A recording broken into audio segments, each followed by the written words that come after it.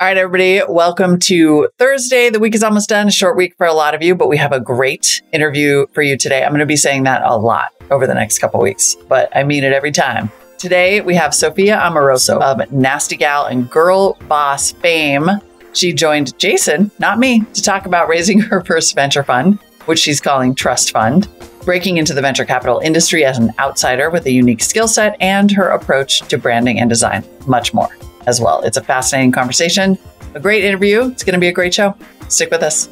This Week in Startups is brought to you by Linode. Apply to Linode's RISE program for founder-led early-stage startups and get a $500 credit, up to $120,000 in infrastructure credits in year one, cloud consulting, and so much more.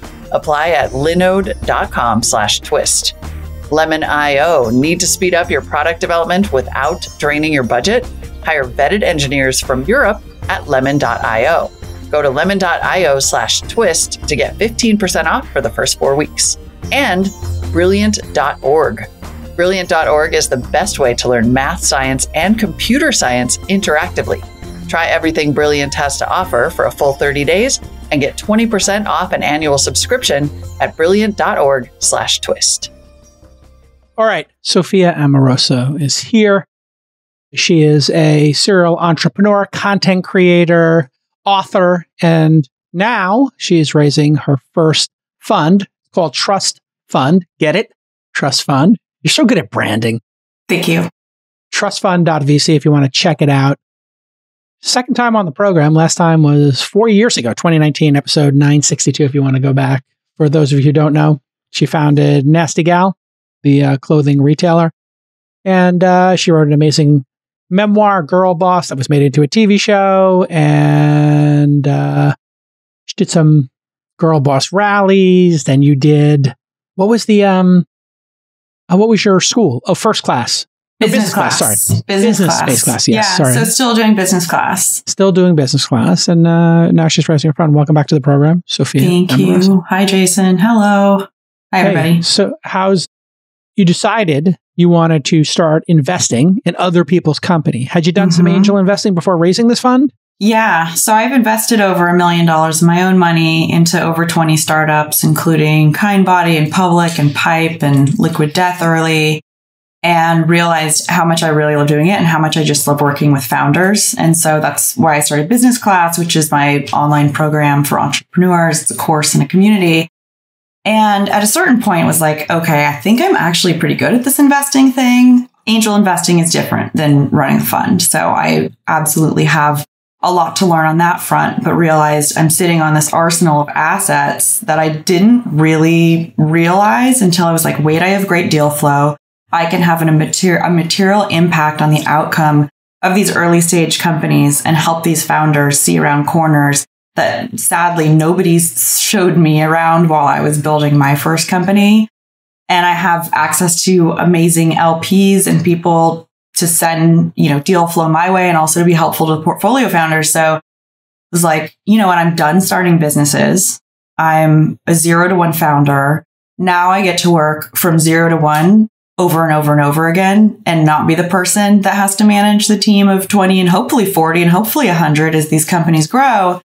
But I've seen it and I've tried it and I know I can help. I just don't want to do it again. I hear that over and over again from founders. There is a group of folks who love that 0 to 1. Hey, I have an idea and now it's manifested. It's in the world.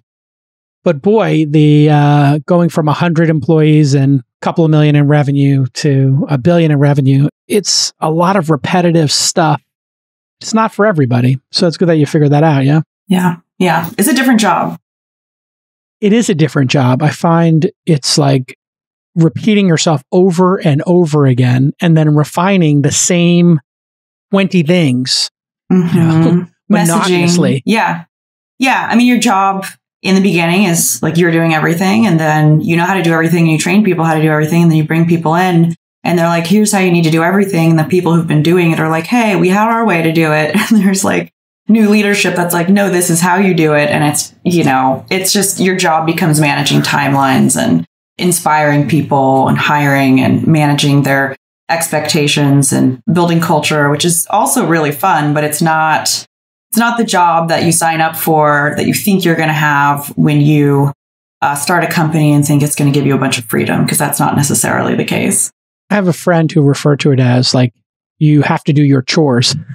So everybody loves the creation part. Everybody loves ideas and trying to turn them into a product. And then there are the chores, and you must do your chores: hiring, firing, culture, accounting, legal, scaling, open up this office, whatever it is. It's just, it never ends. And, some people love it. God bless them. There's operations people out there who can't get enough of that stage of a company. Yeah.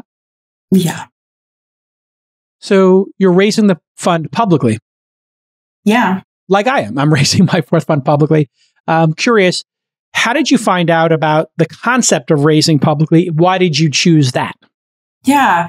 I don't remember how I heard about it. I know Ryan Hoover did it, and he's a good friend of mine. So Ryan founded Product Hunt. He's now has a fund called Weekend Fund, and they did their most recent raise as a 506c, or he called it a community raise. So I just used the same term. And it's something that allows you to raise in public. So typically when you're raising a fund, you can't talk about it. The SEC won't let you. You can only have 99 LPs with a 506c, or maybe that's a separate thing. There's like a parallel fund. There's a bunch of like acronyms for different things. But essentially, you can raise in public, you can talk about it. And it means that anybody, if you want, can apply. You can use it as a way to, amplify the fact that you're fundraising and get $1 million checks or $5 million checks. But you can also use it, like I did, to say, hey, I want to give access to people. I didn't have a trust fund, so let's make a trust fund. Yeah. And I shouldn't be here. And I don't have the pedigree that people who have my access or experience typically do. How can I bring people who could be accretive to the fund, who could be helpful to portfolio founders, who can bring deal flow to me, who can help amplify the products and the companies who wouldn't otherwise have the opportunity? So a few weeks ago in January, I announced in TechCrunch that I was doing, that I was raising in public, and made a website in Webflow, which I'm like learning and I really love. And I made a type form and I made an application. And I said, hey, we're allocating up to $1 million for people to apply. Tell us why you can be helpful. Tell us about you. Where are you? Tag the different categories where you could contribute. Tell us about your experience. And would you like to write a check between $2 and $20K? So I allowed people to apply to write checks between $2 and $20K, which in this world is very, very, very small. Yeah, that doesn't exist. Yeah. For a $5 million fund. And we got, in a few weeks, not $1 million in applications, but $6.1 million in applications for checks between $2 and $20K. So it was like over 800 accredited investors, people who were self-identifying, qualified, because they can they have to be accredited investors. And so we've taken the fund from 5 to 10. Fantastic. I know, it's really exciting, and have a list of amazing LPs like Mark Andreessen, Chris Dixon, and you, Jason, Andrew Chen, excited. Rob Hayes, Paris Hilton. I don't know. It goes on. It's Ev Williams. It's amazing. So feeling like I have wind at my back, which is a great feeling. Hasn't always felt like that. I'm sure we'll talk about that. In any career, there's headwinds and tailwinds. You're a bit of a very public person. So that's why you should do 506c. I chose to do it in this fourth one because I was like, well, I have a podcast or two, and I have a Twitter following like you, and why not democratize venture capital, give more people access to it? And I did a couple of webinars. I didn't do any press. I should have done that, and maybe I should. And I'm taking a year to do it. I'm like, you know what? This whole idea of like high pressure, going on the road, pitching people really hard, I'm kind of over it at this point in my career. The first fund was 10. The next one was 11. The third fund was 44. And the fourth one, we had 52 million in demand already. The problem is there are some caps. On accredited investors, you can only have 250 up to 10 million. Then on qualified, you can have 2,000 people. And I think it's I don't know what the number is, but it's pretty high. So I did a very similar thing to you. I just talked about it publicly, talked about it on the podcast, and I should have done the thing where I said, how can you be helpful? But I filled up all the accredited, and that's what you'll experience, I believe, is once you have a track record, which you'll have quickly after this first one, or I should say, you'll have it in 3 to 5 years after this one. So let's talk about, we'll assume you hit 10 million. And if people are interested in something like this, once again, the URL in Webflow, which is a cool product. Yeah, I know a lot of people using it. Trustfund.vc. You're great at design, by the way. Thank you. I think like your zone of excellence is just design and branding. As somebody who is into branding and design, I'm just in awe of your ability to make great brands. So fun. I think I just make things so I have an excuse. I start businesses and do things so I have an excuse to name them. Or I just name them and I'm like, what should this be? And like will it into existence. No, I'm a lot more deliberate than that. I'm kidding. Sometimes we get a partner here that has an offer that's so amazing. I barely need to read you the ad copy. I just read you the benefits. Linode has a startup program. It's called RISE, R-I-S-E, and it offers more than just free credits. Startups get up to $10,000 per month in year 1 credits, followed by a 50% and 25% discount in each of the next 2 years. And there are no caps, and you get a lifetime discount based on your usage. And you get free 24/7, 365 award-winning customer support by the phone, email, or social media. There are no tiers, there are no handoffs, and you get cloud consulting experts to ensure your tech stack scales seamlessly. Plus, Community Connect with other program members, alumni, advisors, and more. And shout out to our friends at Linode, which was acquired by Akamai last year. Congratulations to the team. With Akamai plus Linode, you also get access to leading security and CDN solutions. So you're going to be snappy all around the globe. If you're cost sensitive, but you want amazing hosting, the solution for you is Linode. That's the answer, right? You want to watch that bill, you want to watch that bottom line, but you also want top tier service and speed. So visit linode.com/twist and you will get $500 in free credits, and you can apply for their startup program, RISE. RISE members receive up to $120,000 in free infrastructure credits during their first year and up to 50% off in the years after that. Take us through the creative process of business class and trust fund, because they're both funds. And then before that, Nasty Gal and Girl Boss. These 4 brands are just all spectacular. So take us through your creative process in branding or coming up with a name. What do you do? Smoke a joint and get a whiteboard out, or have a glass of champagne and what do you do? Weed makes me kind of weird. I don't know. I can't follow conversations. Dumb, right? Makes me a little dumb. It makes me slow. I think that's kind of what it's known for. I don't have time. The learning curve is high. So Nasty Gal, I was like, okay, what do I name it? I almost named it I Heart Vintage, which was like, oh God, it would have just been so, I know. Cringe. It's not even I was like, oh, it's memorable. I think I can get the name or something like that.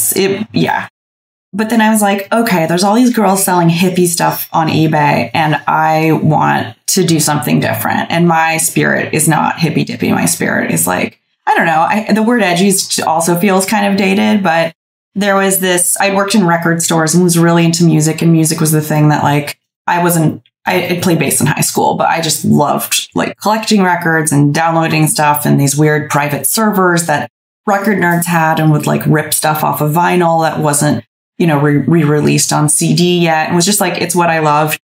And I remember when this album was re-released, it's called Nasty Gal by a woman named Betty Davis. And Betty Davis was married to Miles Davis for a little while, and she was allegedly like too wild for him. And her music is... That's saying something. Yeah, her music is so good, and she was so stylish, and I just absolutely loved it. So I was like, I'll name it Nasty Gal. And I didn't think it was a word I'd be saying for the rest of my life, right? It was an eBay store. I wasn't like, yes, I'm going to go out, I'm going to somehow get on This Week in Startups. I didn't know what TechCrunch was. I didn't know what investors were. It was like an eBay store.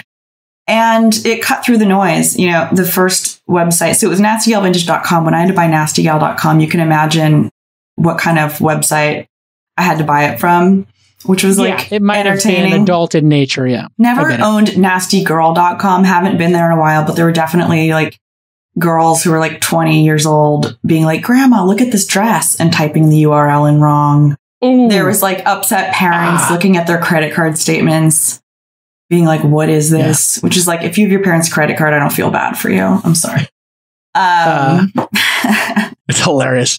And then Girl Boss. Where did that? What was the origin of that one? Another dank reference. So Girl Boss, I took from the name of a film called Girl Boss Guerrilla, Guerrilla, from the 70s, which is a very little known female Japanese revenge film of a genre called Pinky Violence, which Tarantino has taken a lot of inspiration from, admittedly.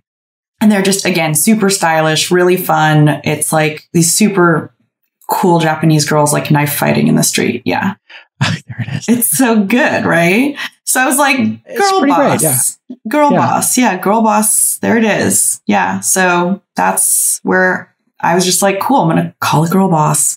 So that's interesting. The genre films that Tarantino is obsessed with. I just read, or I listened to, I should say, his audiobook, Cinema Speculation. Did you get it yet? Or no, but I heard it's so good. It's great. And then I started watching some of the films and I'm like, these films are what they would call a genre film, right? Like horror, revenge, female revenge, campy, whatever. Yeah. And they're not exactly for me. I like thrillers. I like mysteries. I like a little more going on. They're sci-fi. But I get why he likes it because they have a certain, as the word says, genre films. They have a certain purpose, which is to excite you and delight you and make you uncomfortable in the theater. And I highly recommend this book. But yeah, that's interesting. Mining old media from the 70s to find interesting words. It's spectacular. Strange. And then business class, I was like, oh my God, naming a entrepreneurship course, so difficult. So it's like, ooh, do I call it Founder Academy? There's just all the combinations of words like academy, university, the circle, the club, they would be, and they're so generic. Descriptive is good because you don't want, for something like that, you do want it to sound relatively straightforward. Like you want the title to kind of tell you what it is instead of be like, illumination. I'm just looking at this like coffee cup, Intelligentsia illuminating coffee. But like, that's no one's going to know coffee, it's an entrepreneur. I will say. It's great coffee. Mine's super cold, but I'm just sitting here camping at my desk. Intelligentsia has a great logo as well. We named ours Founder University, and it's problematic because people keep calling their own things Founder University. And I'm like, hey, that's our trademark. Yeah, try Girl Boss. Can't trademark that. But I was on a walk and was with my ex, and I was just like, okay, I was just stringing together words. I'll just do that. I'll just shoot. And I was like, business class. And my God, that sounds so basic. And then I was like, business class. And I was like, ooh.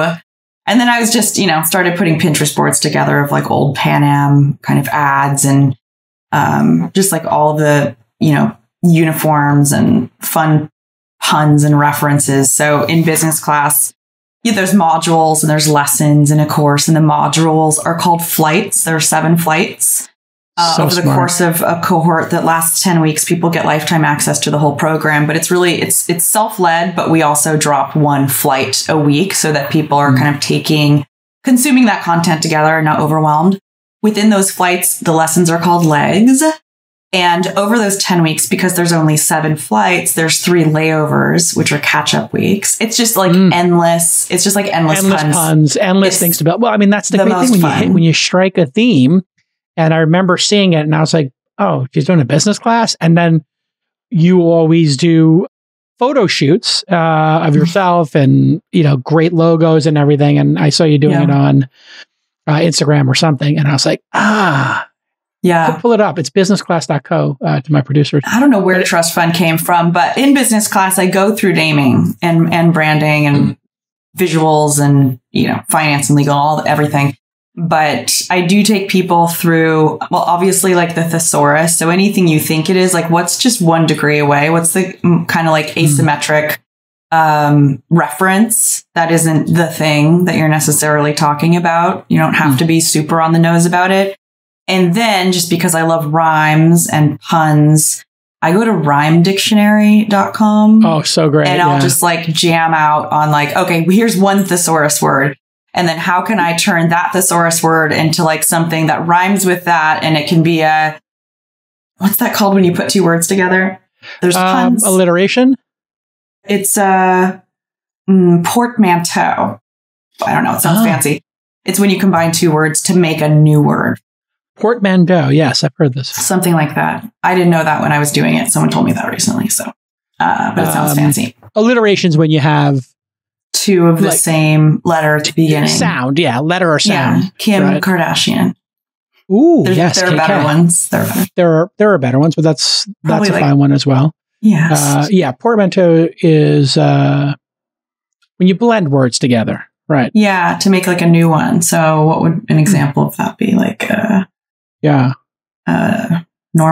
I don't know.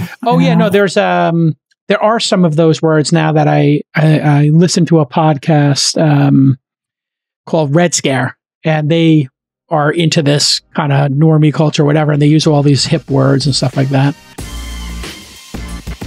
Okay, imagine this. You got an idea for a great tech startup, and you think it's going to change the world, but you got a problem. You just don't have the engineers that you need to make it come true. Why? Well, it's obvious. It's hard to find engineers. There's a lot of competition. And hey, you're trying to keep your burn rate low. You need to conserve cash. Now, imagine you had a partner who could provide you with more than 1,000 on-demand developers, right? As many as you need.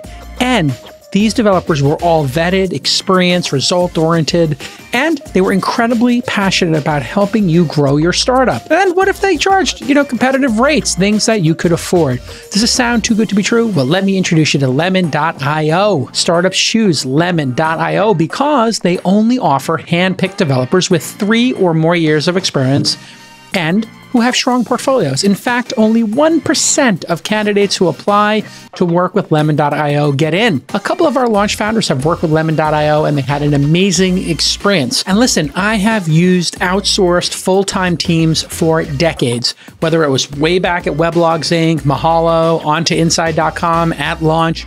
This is the way to do it. Go to lemon.io/twist and find your perfect developer or tech team. And you can do that in 48 hours or less. And Twist listeners get 15% off for the first 4 weeks. Stop burning money. Hire developer smarter. Visit lemon.io/twist. So what stage are you going after with the fund? Yeah.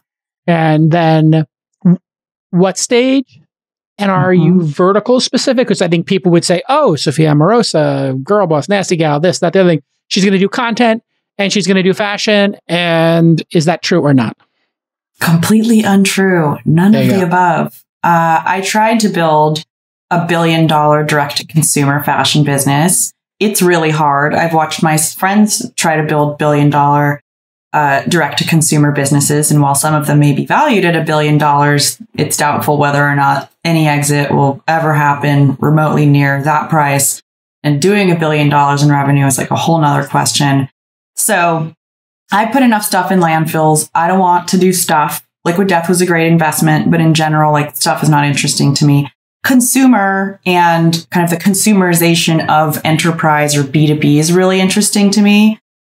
So that's one area I like to invest in. It's seed and seed, pre-seed, and maybe seed plus, whatever. I'm not investing in anybody's bridge rounds from, having raised their seed a year ago. These are like new companies that are just starting now because it's going to be a great vintage, because valuations are very much in line with, I think, where they should be. And the word profitability is finally in the mix. And I bootstrapped my first business with no investors or debt to 12 million in revenue. So I get what that means.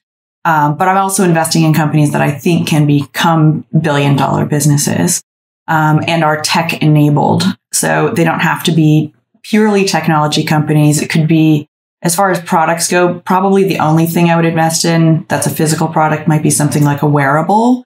So my investments will be across like B2B and the consumerization of enterprise. So workplace products, largely stuff that entrepreneurs can use, because I was the C when I started on eBay.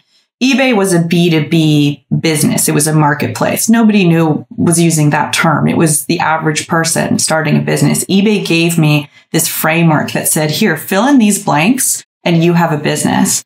And that was a very new thing. Would I have become an entrepreneur or opened my own vintage store on Haight Street. No, like no one would have given me the money, but I was able to cobble together my skills and, my computer and a little digital camera and buy some vintage from vintage stores. And there it was. I had a business. So today, the people using the Shopifys of the world or the Calendlys of the world, the Calendly user could be someone who is an eyebrow, like a brow artist who does people's brows, but she's also a business person, but she doesn't know what SaaS is. Calendly's SaaS, Shopify's SaaS, like every person that read Girl Boss, the 500,000 people who bought it, and this entire generation, if they're not entrepreneurs, they're entrepreneurial, and they're probably using B2B tools, even if it's a sorority using Slack for something, right? So people are hacking these, what would at one point have been considered enterprise tools for their personal use. They're using communities that were meant for individuals for professional use.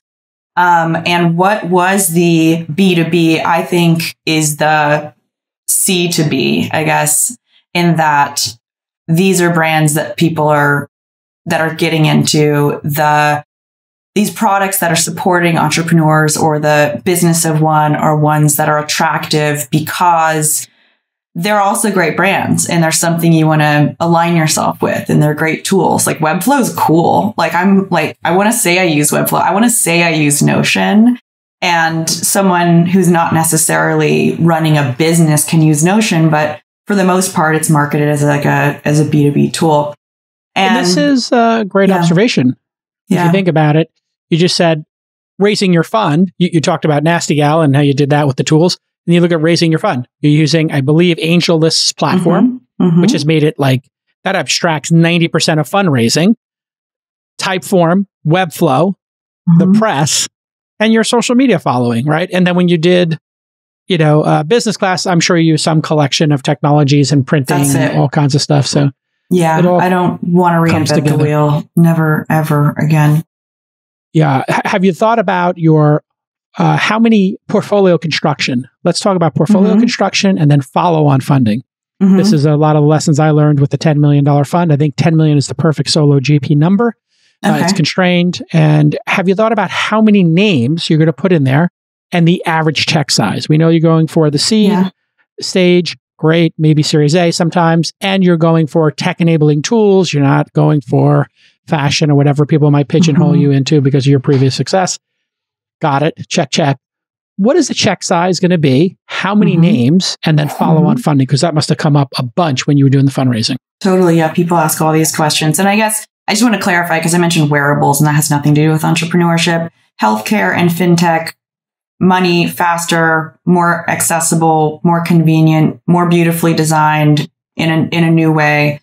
Doesn't have to reinvent the wheel, but fintech and health, digital health are also two areas that I find myself really attracted to. So businesses that make people's lives better just through technology, entrepreneurs and individuals. So it's a $10 million fund. We'll write 150K checks into probably 60 or 70 companies, and I'm not planning on having any reserves.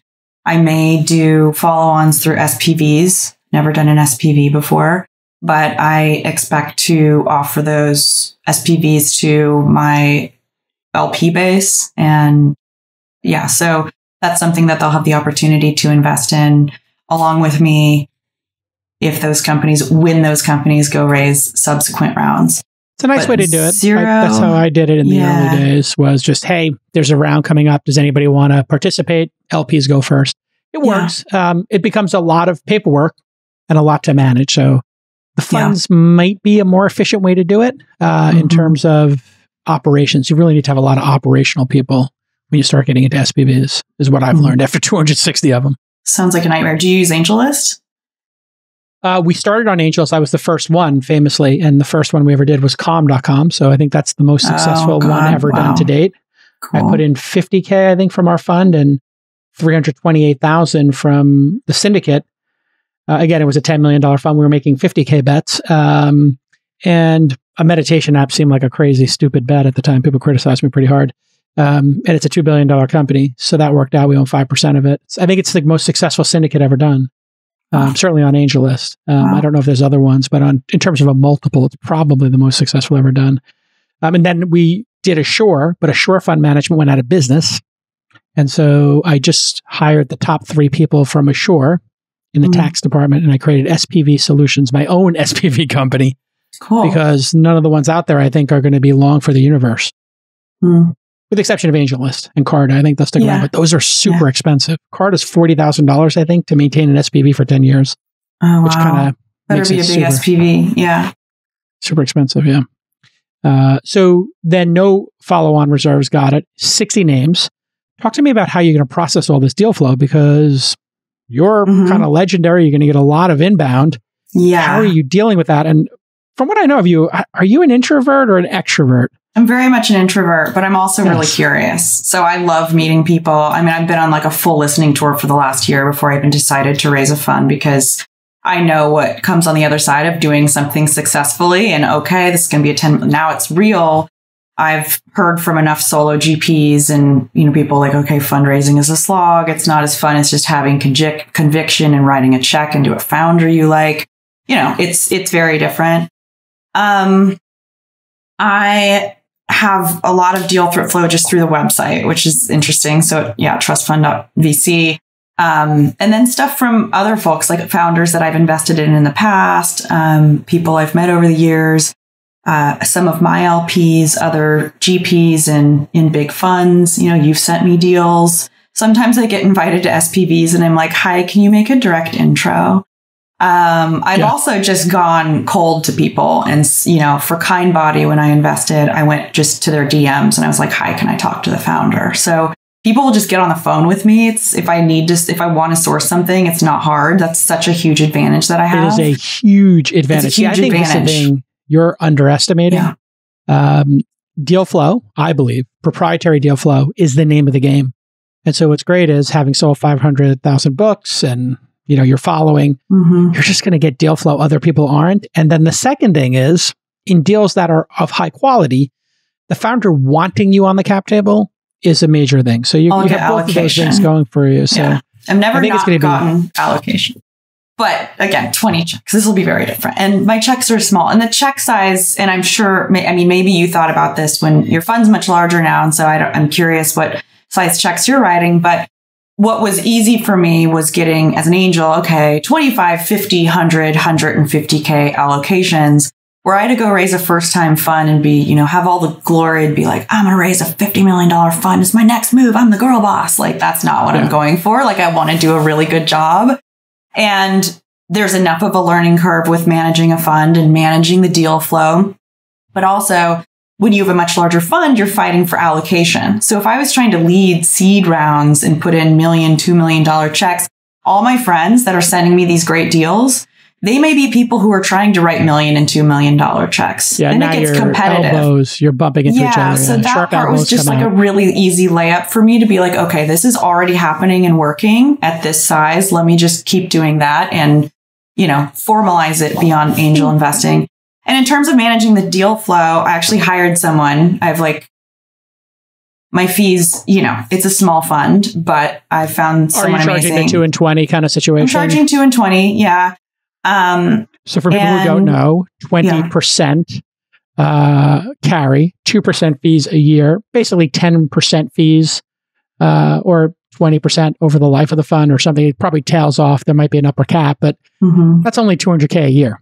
Yeah. And that's like travel, entertaining, taking a founder to dinner who you may or may not invest in. It's like everything. It's nothing. This is the challenge. You have to have when I did the first fund, the first 2 funds, I think I had no fees. Third fund, I finally put fees on, and I paid for all of my team out of the podcast revenue I have. And just starting to change that a little bit as I go into the last 2 funds. So I just found someone who's been living in PitchBook and at somewhere else and worked for a friend of mine. Do you know James Vincent? He founded Media Arts Lab and now does I've heard of him, yeah.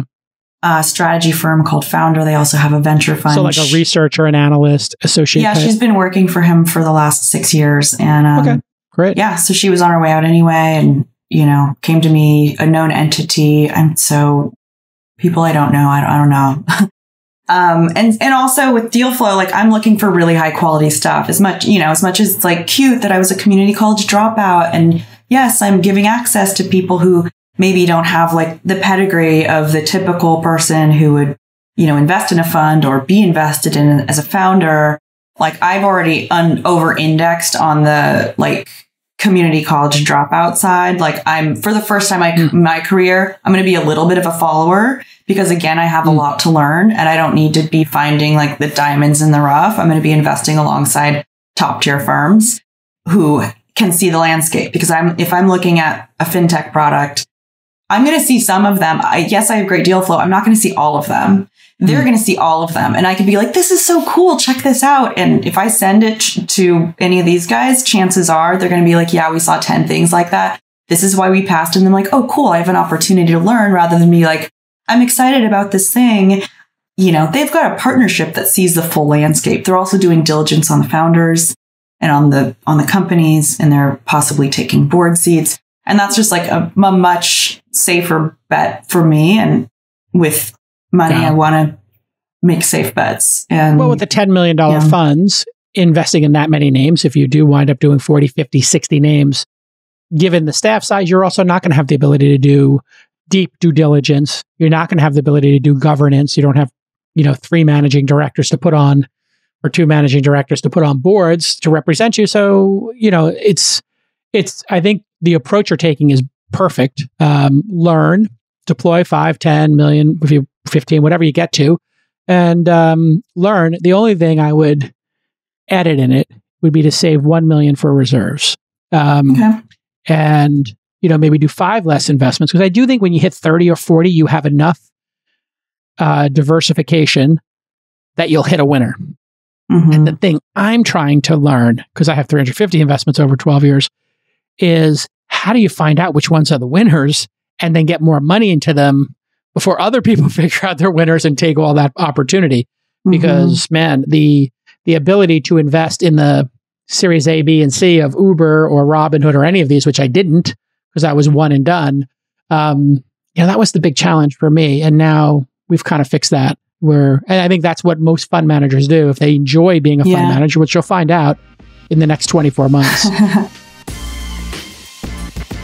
If you're listening to this podcast, you clearly have an interest in startups and technology, but do you have the skills and knowledge you need for a career in tech? And if you do have those skills, are you still learning and growing? Because everyone in tech knows if you're not building new skills geared towards the latest platforms, well, you're falling behind. And right now, that platform is AI, artificial intelligence. AI isn't just the future, it's the present. We see that happening. We're talking about it every day on this podcast. And to be part of the tech revolution, you need to understand the core concepts behind AI. Things like neural networks, machine learning. These are complex terms. You can guess what they are, but why not go learn about these concepts at brilliant.org? This website helps users learn math, science, and computer science interactively. And right now, they feature some amazing courses geared towards AI, like an introduction to neural networks, 15 lessons in that one, and search engines, which includes 20 lessons on the core idea behind search engine technology.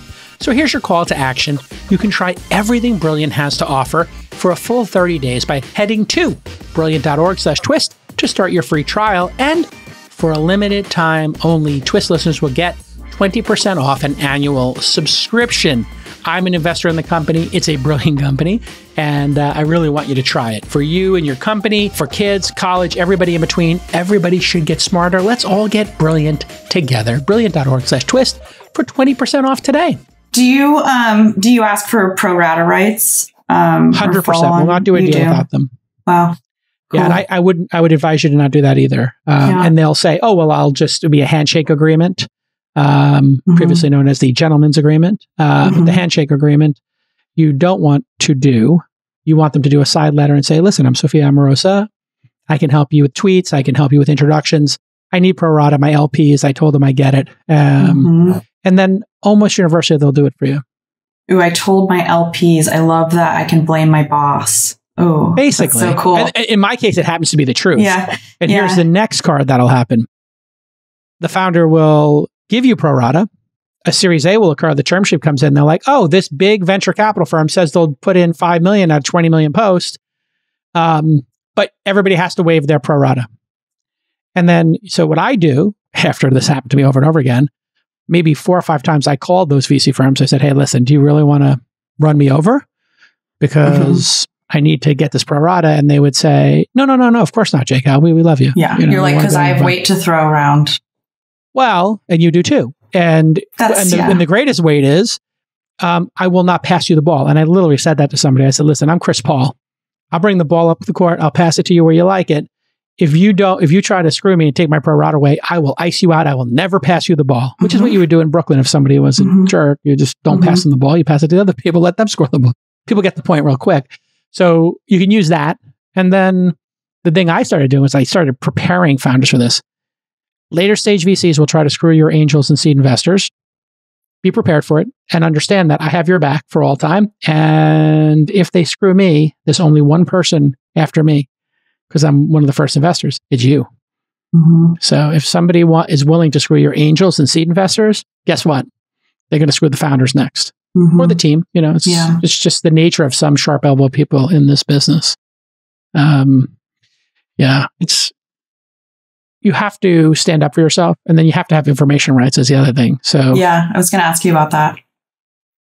I just put in our documents. Demand? I say write a monthly update in the first couple of years of the business, and then when you get your Series A, Series B, maybe it goes to 6 times a year or quarterly. But we actually put it in there. We track it. We follow up with them, and if somebody, this is my best advice. Month 1, I'll have somebody on my team say, "Hey, we didn't get January's update." Month 2, "Hey, we didn't get February's." And then in March, "Hey, we didn't get January, February's. We checked our spam folders. Did it get sent or did we miss it? How about we do a Q1 with you?" Well, I said, how about we do a Q1 and I have them and then they CC me. Or they CC, my wags, aka Mike. So, they say, "Hey, Mike would love to jump on a call with you," or "Jason would love to jump on a call with you." And then we just have a phone call. Yeah. How did the first quarter go? And then I'll just tell them right up front. I know how this is as a founder. If you're not sending an update, it's either because you're so busy, things are going so well, or there's a lot of problems and you want to fix them before you send the update. Am I right? And they're like, "Yeah, you're right." I'm like, "Which is it?" They're like, "The latter." I'm like, "Okay, what are the problems? How can we help you fix them?" Yeah. And that's the early warning system. You know what? Nobody does it in our industry anymore, especially not the seed investors. They put a bet in and they disappear. There's not. And I think that's the problem in the industry right now is all these new GPs. A lot of them have never run a business like you and I have. Therefore, they've never hit 10, 20. You must have hit 50 million in revenue, much more than I did. No, over 100. Over 100, yeah. And SEO, so, you've run a business with 100 million in revenue. You know what you're talking about. That's why they want your money. Yeah, therefore, that's the thing. It's let me be helpful before the hits the fan. That's why I'm here. Don't email me telling me your company's falling apart because that's happened with 2 of my portfolio companies. Oh, so frustrating. In the last few months, and it's a bloodbath. People are overvalued and they can't raise their bridge rounds and they're even down rounds, whatever. It's hard, but don't tell me when it's too and then I'm like, okay, well here's someone who might be able to buy it, but I'll get wiped out anyway. But I still want to help, even if I'm going to get wiped out. I want to help. I can help. It's harvesting all of the that I've done for the last 16, 17 years. For free. It's not for free, but the founders aren't paying me, right? I'm giving them money. I'm giving them money to harvest my expertise to I love it. It's what I love doing because I don't want to keep learning. Of course, I'm going to continue learning all the time, but there's so much that I can add that I would much rather give to someone else to apply to a startup than for me to do after building companies for so long. Use it. Use me. Text me. Text me at 11 p.m. Just use me. Ask for things. I did something early on where I told founders, again, language matters. And then saying something 2 or 3 times, you really care about words, like I do.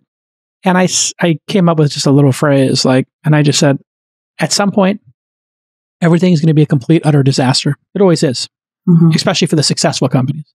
And when that happens, you can't tell your employees because they're going to get scared and they're going to quit. Well, that's your fear. Can't tell your board because then you're going to get scared and they're going to fire you or try to replace you. I said, just call me and just tell me exactly how up it is. And I will tell you 10 stories I guarantee you that are more effed up than what you told me. And then I can just give you candid advice of how I would approach it. And, at one point I had somebody call me and he's like, "I can't take it anymore. It's a Saturday afternoon." He said, "You just call you." I said, "Where are you right now?" said, I'm in my bathroom. I just threw up in the shower. I'm so anxious. I said, okay, you want to get coffee or something? He's like, I got the kids and my wife waiting in the car. I got to go take everybody to brunch. I said, okay. Have the best brunch ever. That's the most important thing. And then meet me for coffee after. Just tell your wife your investor needs to see you. You got no choice. Okay, great. We talked. It wasn't that bad. Yeah. You know? And I always tell them the same thing. Like, listen, if this company doesn't work out, you shut it down. We all take the loss. There's more companies. And then start a new one based on what you learned here. That's the great part of this.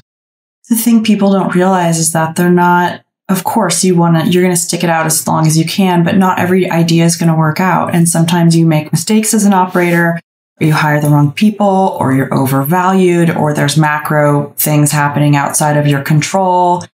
And like, hopefully we're all going to have multiple lifetimes and we can all be cats that land on our feet after, with 9 lives, right? Yeah. But a lot of people think that because they attach their identity to something, that if that's no longer part of their, who they are, then they're not worth anything or they're a failure. And it's just like, that just comes with the territory. And I haven't learned anything from I've learned from success, but I've learned the most from the challenging times. It's like when the tide is high, you're like, oh, cool. Like, there's no like weird crabs shells and, cans and bottles stuck in the mud. And then the tide recedes and then you're like, oh, all this crap was happening under the surface in my organization. That's a good metaphor. I had no idea. Yeah. And then you get to see all the crap that was like hiding out under, all of the, celebrations and champagne cliques and, milestones and accolades. That was like, it was still there, even when your company, even when business atrophies or plateaus, like that stuff's there all the time. And it's a gift to see it, because then when you do company number 2, you know what the murky looks like. Also, you start with the tide low. You mentioned like you become identified with this. You were the nasty gal. You were the girl boss to an extent that like people wanted this to be your identity. They made a TV show about you. Like, talk about how you put those things to bed and or how you manage it now. Because listen, I had the same thing. I was the Silicon Valley reporter for my first magazine. I was Mahalo. I was Engadget. I was This Week in Startups. Now I'm all in. I was the angel investor in Uber. Yada, yada, yada. I mean, the public wants to pin you and put you in a box forever. Totally. You want to move on and do the next thing. So how does Sophia Amoruso handle that? Let me just paint a picture from June of 2016 to April of 2017. So June of 2016, I'm on the cover of Forbes magazine, named one of America's richest self-made women with a net worth of $280 million, allegedly richer than Beyonce. On paper, my company was worth $350 million. I bootstrapped it. So even after raising 60, I owned 80% of it. So in 80% of, the first money into Nasty Gal was out of the growth fund. July of 2016, my husband of like less than a year, like bails. And it's like, we've been together for like 4 or 5 years. Like, what's going on? What were you like emotionally? Could you just give me warnings or something? That sucked. And then November of 2016, while I'm standing in front of 1,000 people at a conference in Australia, promoting a book that I was like, you have to go on the book tour, right? Like the wheels are, and I had hired a CEO for Nasty Gal 2 years prior. So I had a CEO running the business because I didn't like being the CEO because I know my strengths, and one of my strengths may not be hiring CEOs, turns out. And it was on the day that Trump was elected in November of 2016 that I'm on stage in Sydney moments after having had a board call saying, all right, like we have to send this thing into chapter 11, because it was like Hail Mary after Hail Mary after, down rounds being cock blocked by, you could guess who, whatever. Yep. And then April, and then it's just like the girl boss is, she's not the girl boss. She had to make tough decisions. How dare she, ask people to work hard, and toxic culture. And it's like, guess what? I'm like 20 something and I've never even worked in an office. Like the only office I've ever worked in, my name has been on the lease of. Doesn't say that I'm not responsible for having, for anything. Right. Yeah. And so that was just all the conflation of who I was as a CEO, the person who wrote this book, you know, this girl, millennial, this 20-something-year-old with like an edgy haircut, you know, standing akimbo, looking like she knew what was up, inspired so many people. And then, oh, wow, watch this, like this slow face plant. And then in April of 2017, the Netflix series came out. So 4 months after Nasty Gal fell apart, I left, I stepped off the board, and I was like, cool, I'm 10 years. You know, it was like, it sucked, but it was also, at that point, I just was like, I don't know what to do with this thing. It was my entire youth. I was like kind of ready to move on. It's hard to quit and it's hard to be fired when you're a founder and you've raised money. And it was torture for the last few years. And now there's this scripted comedy. I mean, it was amazing. It was a Netflix series, it was produced by Charlize Theron. It was like amazing talent. Called Girl Boss, with a girl who's 22 in San Francisco, starting an eBay store called Nasty Gal, being streamed into 130 million homes in 195 countries in almost every language. A few months after I have like divorced myself from the thing and the person I was for the last decade. So now there's all this new awareness of this Nasty Gal and the Girl Boss and Sophia. Her name was Sophia in the show. And it was like, well, who is she really? The character's kind of abrasive. Well, is Sophia really like that? It was just like, the show was the thing that really kind of like, you know, and there's people whose jobs are literally critics for television. Like I've been critiqued, like I've been put through the ringer, but you know, there were headlines like, the worst thing about Netflix's Girl Boss is its source material. Ooh. That's me. Yeah. That's you. So how did I deal with that? I just kept moving. I'm like, what? I don't know. I'm not going to disappear. Girl Boss still has momentum. Like it inspired so many people and it did so much. And I can't tell you how many thousands of DMs I've gotten over the years from people who are like, I quit my job because of Girl Boss. They finally started my business. Like it's amazing. I didn't know that someone like you or me could start a business because Girl Boss came out a year after Lean In. And that was the big new modern book that was written by a woman in business. Whoa. And it was like Sheryl Sandberg and Susie Orman. It was just like, holy and I threw a wrench in it as a community college dropout. And every other, probably even college educated girl, but just maybe not Ivy League, you know, or like MBA girl was like, oh my God, like I could start an eBay store. I could start an Etsy store.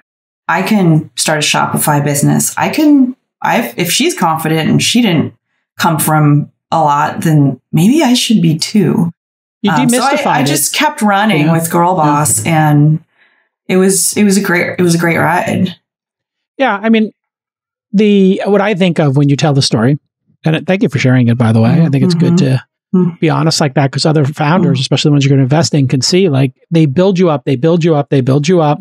Yeah, the press, the public, the social media, everything, and then they love the face plant. They love when you trip and fall. But I think about our discussion about creating great brands, right? And great names. You create a great name, Girl Boss, and then it's like, oh, well, that just writes the headlines for the critics. But these critics mean nothing. They literally mean nothing. In the arc of history, there have been like 3 or 4 critics who actually matter. Roger Ebert was an exceptional, thoughtful critic who was a super fan. Quentin Tarantino's book of criticism is actually very thoughtful, but almost universally, critics don't matter. And their life's work is often to take other people down. Once in a while they support something, but most often they get a real kick out of kicking people or laughing when they trip and fall, and they risk very little. And this is plagiarized from the Anton Ego speech at the end of Ratatouille. Have you ever seen Ratatouille, the Pixar film? Yeah, it's been a while, but yeah. Watch just type in Anton Ego. He's the food critic, and he does an incredible speech at the end just about the creators versus the critics. Yeah, it's just like consider the source. It's someone evaluating you who's never done what you're doing, that has no idea what that's like, and it's like they've never been in the ring. How could they understand what's that like enough to even criticize you, right? Like you have to be an expert. Well, then gender plays a huge role in it too, because you were pioneering in the tech industry, and the name of the book is Girl Boss, Naziel. So then gender comes into it, and they're like, oh, look at this little lady who wrote a book. It was like, yeah, totally. It was like Natalie Massenet from Net-a-Porter.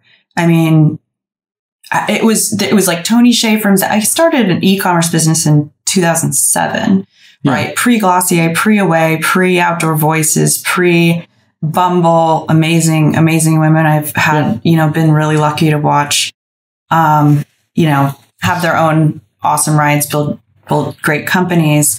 So it was really weird and lonely. And I was kind of heralded as this poster child because there was no one else to point at. Also, I probably sold magazines. Like I knew very well, like just the whole kind of thing.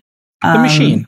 Let's face it. And one of the headlines when Nasty Gal fell apart was, does the failure of Nasty Gal mean that millennials aren't ready to lead? And it's like, I'm sorry, like an entire generation. How am I responsible for an entire generation? That's wild. That's amazing. I mean, it's like to be, and especially with the word girl boss, and, maybe we'll talk about that, but you can only hope that the brands you create or the mark that you make is such a part of the zeitgeist that's representative of whether it's good or bad, or becomes warped by culture, or ages poorly, or, becomes the coolest thing ever and stays the coolest thing ever forever, which nothing really does. Like leaving that kind of a mark and putting something out there that is so ubiquitous, it's like, it's a win no matter what. Like it's such a fascinating thing to do. I'm so glad to hear you say that, Sophia, because the way I look at it is Lean In and Girl Boss, both of these. And I have 3 daughters, so I care very deeply about this.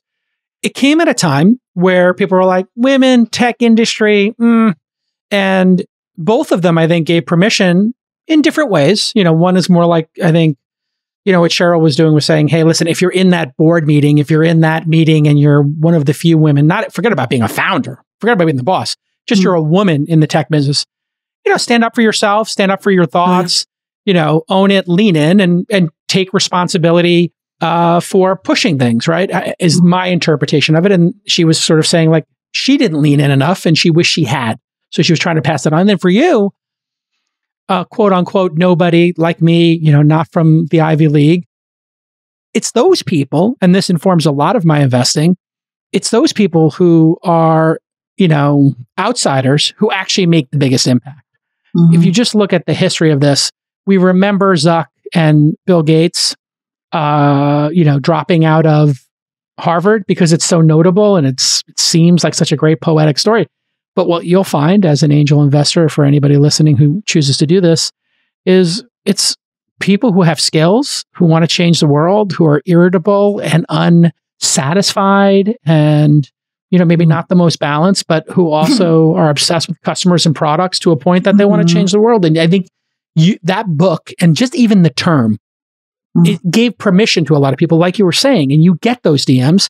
And so the critics and all the nonsense does not matter. What matters is the legacy. The legacy is amazing. And the legacy, it's just starting. I mean, you're still very young. And the big thing that I see in our industry is a lack of people with check writing ability, who are not white guys from Harvard and Stanford's business schools.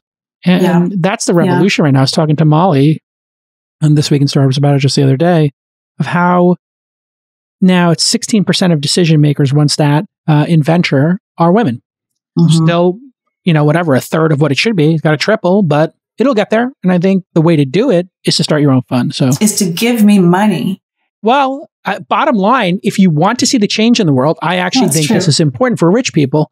And I've had this conversation, especially not just with women, but women of color.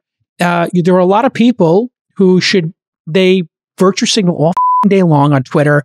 They put up Black Lives Matter, BLM, or, some showing of support, and they're supporting the next thing and the next thing.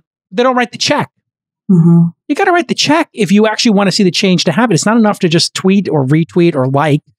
Take out your checkbook. I'm stoked for you, Sophia. I think you're going to be amazing at this. Thank you.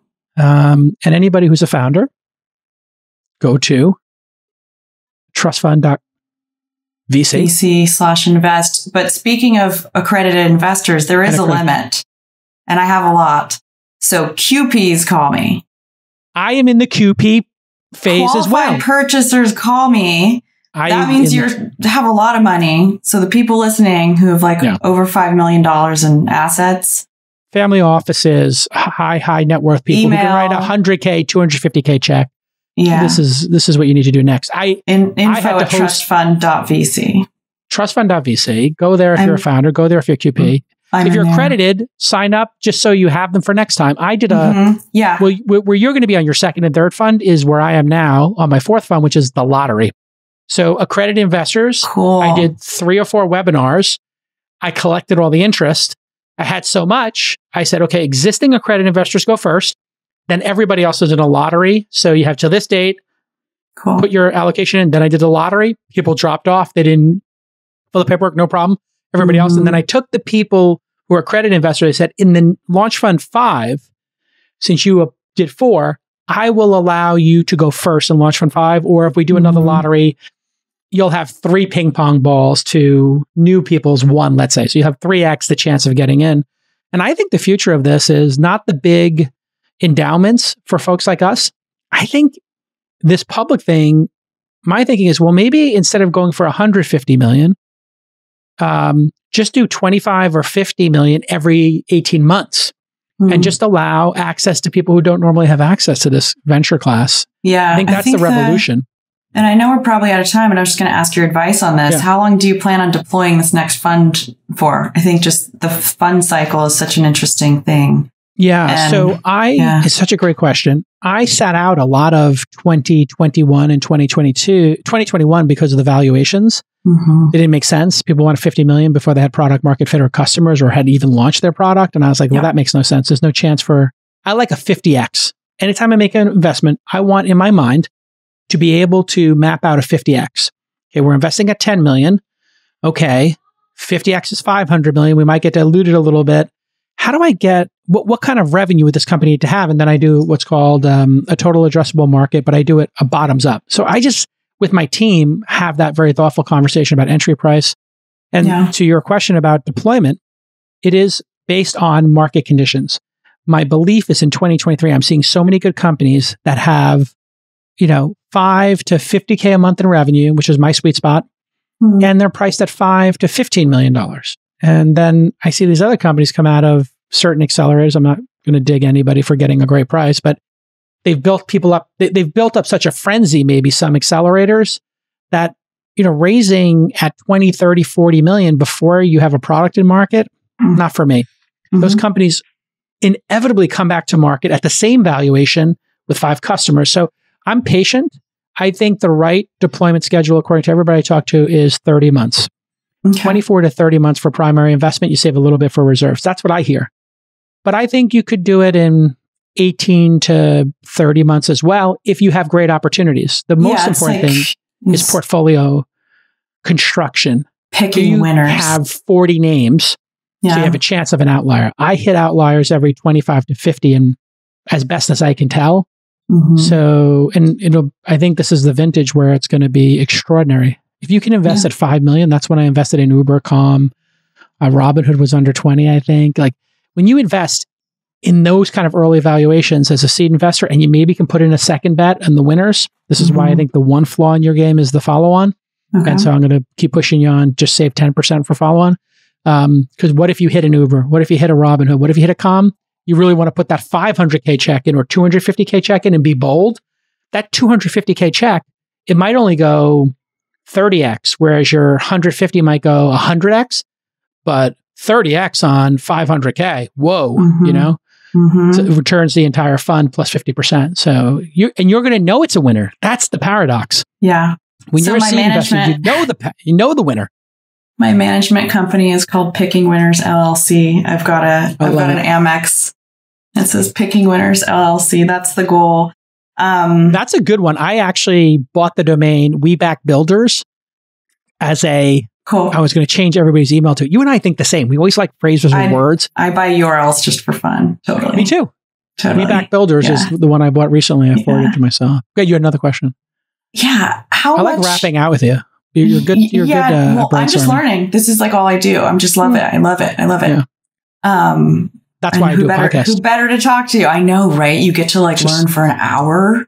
I had Frank Slootman on from Snowflake again. Snowflake, that crazy company. Yeah. This guy, Frank Slootman. Have you read his book yet? Amp It Up? Read this book, Amp It Up. This guy's a maniac. He's I call him General Slootman. Incredible. Just I don't care what you think of how I run my company. I'm here to win, not make friends kind of situation. And he's just about building the energy in a company and the pace of a company. It's awesome. And I'll send you the podcast with him. It's worth listening to. This guy's a beast. Cool. Beast. What? You had one more question. Go ahead. Yeah. How much of your investment at this stage is in the idea or the founder? $5 million ask you that question. Sometimes pre-revenue, 5 million valuation is all right, there's some traction, but it's still the chance of that becoming, an Uber is slim. Yeah. So is it the founder? Is it other people's cosigns? It used to be founders. I don't trust anybody else anymore. There's too many funds. There's too many games going on. People are sending you deal flow that are the ones that can't raise money, and they invested in the winners in their portfolio. So they're sending you the negative portfolio because then you get to extend the life of their losers, or I shouldn't say losers. They're companies that are destined to not be able to raise money. They want you to fund them, but they didn't tell you about the ones that they funded and did an inside round on. So be careful. There's a little gamesmanship going on there. As best as I can tell now, people have decoded what it means to be a founder based on books like yours, mine, Y Combinator, content, podcasts. So people can put on a pretty good show. So your ability to get snowed is pretty high now, right? People know how to tell a story. They know how to pitch. All that's been decoded and gamed and hacked. So I look at what my eyes tell me. Product velocity, product design, customers, and team members. If you look at those, it's you can't fake a team member who's a winner joining a company. You can't fake a customer being delighted. You can't fake a product that looks gorgeous and is functional and beautiful. And so I'm trying to believe from first principles what I can see, as opposed to my ability, which I think is great, or I thought was great, to read people, because I have, in my later years as an investor, been snowed so many times now, where people, told me some great story, and the products never hit 2.0, 3.0. They never advanced. They never hired anybody. And man, they burnt money like drunken sailors. So anyway, just one theory is that founders have figured out how to snow people like us, capital allocators. They know how to put on the show. Yeah. How do I know any family offices? Great question. There's a database of them, but I think the best thing for you to do is to do what you're doing. Do the media tour. And every time you do a media tour, you come on this podcast, go on other podcasts. You're a great podcast guest. You're honest about your time at Nasty Gal and Girl Boss. That's super fascinating. So I would just lean in, so to speak, into the media thing, which I am giving you the advice I need to take. I don't do media because I have so much stuff going on, but I do need to do some more media. I haven't done one press story about raising this fund, but I should do more. Yeah, I did TechCrunch. I'm doing this, but it's, your team reached out to me and I'm so excited to get on here with you again. The fund, and I was like, well, Sophia's a great guest. Thank you. And you're podcast shy. And I'm like, well, if I'm going to put money into this fund, at least I should get a podcast out of it. I can't afford a publicist, so I'll just DM. No, you don't need a publicist. Here's what you need to do. Yeah. You have to do it yourself now. You DM somebody who's a podcaster. This is my technique. I just tell people when I like something they do. So I just texted or I DM'd Rain Johnson, the guy who did Knives Out. Cool. Yeah. And he's doing this new thing called Poker Face, which is kind of like Columbo, the TV show that I just love with Natasha Lyonne. And I just DM'd him and I was like, I'm 2 episodes in. This is great.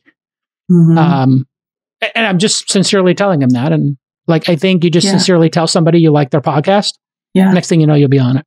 Yeah. You're Sophia Amoruso. I'll get a list from you. Thank you. All right. This has been another amazing episode of This Week in Startups. Everybody go to trustfund.vc if you want to get money or if you want to support Sophia's new fund. I'm in it. Mark Andreessen's in it. Paris Hilton's in it. How much more do you need to know? Paris Hilton's in. You're friends with her. Yeah, a little bit. Friendly? I'm closer with Carter, her husband. They just had a baby. Yeah. They're great. She's kind of a genius. She's really smart. She's very smart. What is her genius? Is it brand? Is it I don't know. I think it's like playing in pop culture. I don't know. She made pop culture. She invented That's Hot. She invented the first meme. It was like the first reality show. You know, Kim Kardashian. The Simple Life. Yeah. No, she was like pioneering. And the baby voice is like she admitted when I interviewed her on stage at the Girl Boss rally, like, yeah, there's a baby voice. Like, that's not really the thing.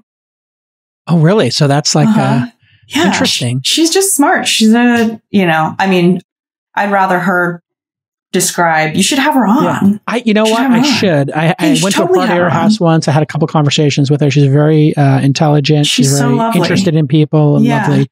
And I just think there's something there that is, I don't want to say savant, because savant kind of means like you're deficient in other areas. Yeah, no, I think there's a zone of excellence. Yeah, but I want to use that word savant, but it does mean like, yeah, you're like idiot savant, whatever. But yeah, people put the idiot automatically. I know. She's a virtuoso is what I would say. There's a zone of excellence where she is unrivaled, which is capturing attention. Like even when they did a fake meme, there's one picture where she's in a club and she's got her arms up like this, and it was just like a blank t-shirt. And somebody put on it, "Stop being poor." And oh my God. It's not her. I didn't know that. I swear I've seen that. Stop being poor meme is like unbelievable. And she's just like, yeah, I don't own a t-shirt that says that. Somebody photoshopped that. My God. The media, so warped. Yeah. Well, I guess I'll go on a media tour and hope they don't skewer me. I would say like you should be on Tim Ferriss, Lex Friedman. I just did both of those in the past year. They're really smart. You should be in... What would be another? You pull up the picture. You'll see it. You'll recognize this immediately. Funny. This is like from the 80s. Yeah. Oh, Ryan Johnson, by the way. It's not Rain Johnson. It's Ryan Johnson. Oh, okay. Yeah, there it is. Stop being poor. Stop being desperate. That's by the way, when I was broke. So funny. I just had the picture of that on my desk. And I would just look at it and be like, Jake House, stop being poor. Stop being desperate. Oh, is that the original? It was Stop Being Desperate? And somebody replaced it with poor. I swear I've seen Stop Being Poor. Yeah, for sure. Yeah, Stop Being Poor is the one. Yeah. Funny. But yeah, I think Lex Friedman would be interesting. He's like the ultimate AI interviewer robot. Tim Ferriss is like the soulful OG interviewer. I've been on Tim's, but it's been so long and I don't think he has people on a second time that often. I haven't stayed in touch with him. Yeah. 20-minute VC would be good if you've done that. I know. Yeah. I was going to be on it. Harry actually Harry's nice. On WhatsApp. Yeah. When I sent him my first deck, he made a Loom video, like tearing it apart and was like, here's what you need to do. And I was like, this is so cool. That kid's amazing. He came to the interview like 5 or 6 years ago. He's like, no, Jake, I just want to let you know, I'm a huge fan of your podcast and I'm going to start a podcast that's kind of derivative or like inspired by what you've done. And I don't know if that's true or not, but would you be a guest? And I'm like, of course I'll be a guest, kid, whatever you want. Yeah. And now this kid's like, doing like 8,000 episodes a year. I'm like, I know. He's nuts. That guy is always prolific. Yeah. He like writes me back at hours that I know are not normal in London. So I don't know. Yeah. I wonder if he sleeps. All right, everybody. Great to see you, Sophia. Great to catch up. Thank you, Jason. And we'll talk soon. All right. Have a good one.